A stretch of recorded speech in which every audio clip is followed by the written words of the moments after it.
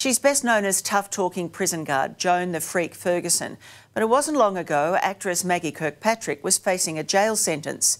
She successfully fought to clear her name, and now she's setting the record straight. Well, the bottom just fell out of my world. Accused of indecently touching a 14-year-old prisoner fan. What was it like having to go through a trial?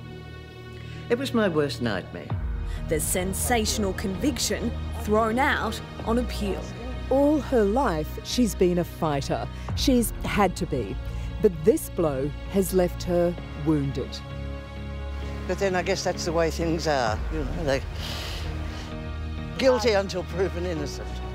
And taken the shine off a career that should be celebrated for all its successes.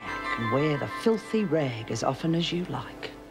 Yes, it was right and proper that I be exonerated, but it doesn't remove the stigma, it doesn't remove the scar, which I will probably carry for the rest of my life. Now, you're going to turn around and face me, or haven't you got the guts?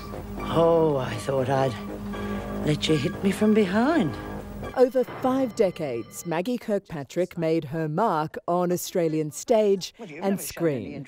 Welcome, new students. I am Madam Morrible. You look so fabulous and wicked. Wow, that was a journey. That was a journey and a half.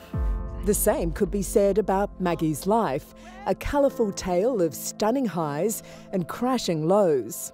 And what's it like looking back at all the things that you've done?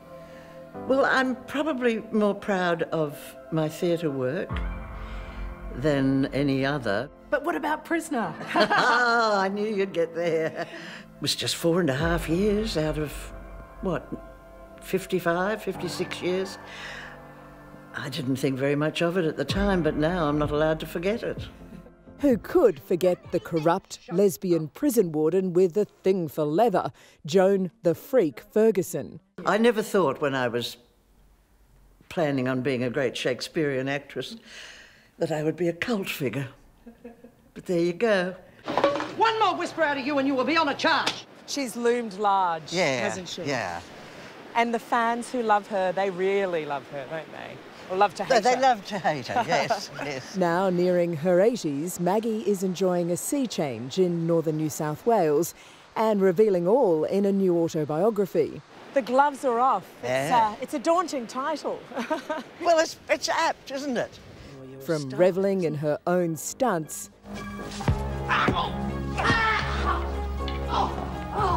to the low of a battle with the bottle and bankruptcy. You wrote about 1988, which was a shocking year. Yeah. What kind of challenges did you have to overcome at that time? Bad choices, bad choices of lifestyle. I mean, I've never been any good at choosing blokes. And I really hit rock bottom. And what about alcohol at that time? Yeah, too much. In fact, quite often too much. But, you know, that's my demon to deal with. She survived it all while working and raising a child, only to be dealt her hardest blow late in life when she found herself on the wrong side of the law. Yes, well, the elephant in the room. It would be the fight of her life, the fight for her freedom. Maggie, you described the allegations as malicious and untrue. Do you stand by those? Excuse me. So it was just a complete shock. Oh, yes, driving along the highway at 100k, to be confronted with such a phone call and such an accusation. From a police officer? Yes, just, well, the bottom just fell out of my world. It was New Year's Eve 2013 when Maggie learned she was facing allegations of sexual assault dating back to 1985. Did you expect it to go all the way through the system? No, I didn't. I complied with what was asked of me and expected that to be the end of it.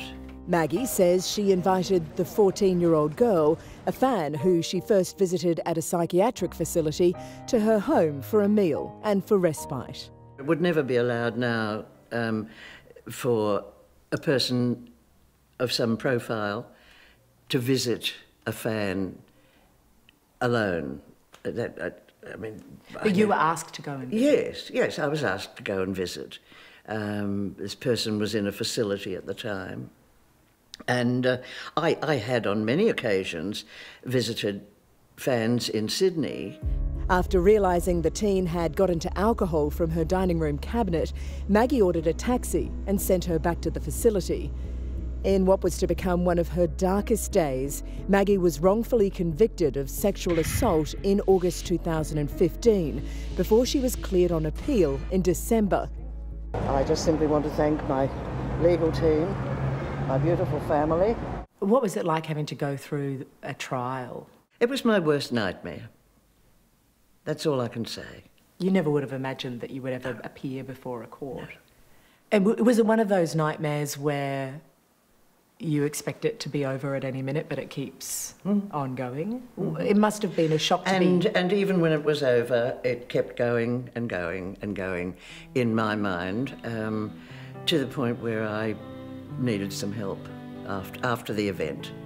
Maggie details her struggle with post-traumatic stress disorder in the book, and is frank about the media storm that engulfed her at the time. Do you think that the freak, that persona, affected the coverage of what you went through with the trial? Did that Totally. Right. So you paid a bit of a price there? I believe so.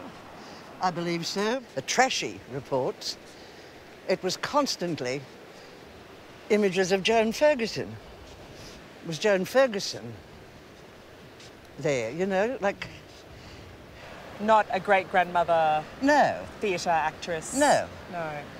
No respect at all. But then I guess that's the way things are, you know, they... Guilty until proven innocent. Through it all, Maggie's support from her family never wavered. How important were they during that terrible time? Immeasurably important. They were there, and their love was unconditional. And they believed in you. That's right.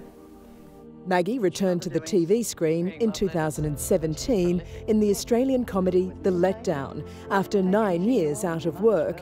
And although she's happy to leave a certain character behind... I want you looking like some scum bikey. Keep moving! Oh dear, oh dear, oh dear. I'll have you for insubordination. Oh, you will you? There's hope the final curtain is still to come. Oh, I'm waiting for the phone to ring. I always thought that I'd be a very busy and active old lady. But I'm not. I'm a lazy old goat. I'm too lazy to get out of my own way. You just wrote a book. Oh yes, I suppose I did. Lazy people don't do that. We're the patients, not them. I'll give you a session tomorrow. Yeah. What's your mother doing? Would you regard yourself as a survivor, given some of the relationships you've had, some of the difficulties you've had? Well, obviously, I'm 78, so I've come this far. I don't know how much further we go, but, you know, we just keep on keeping on.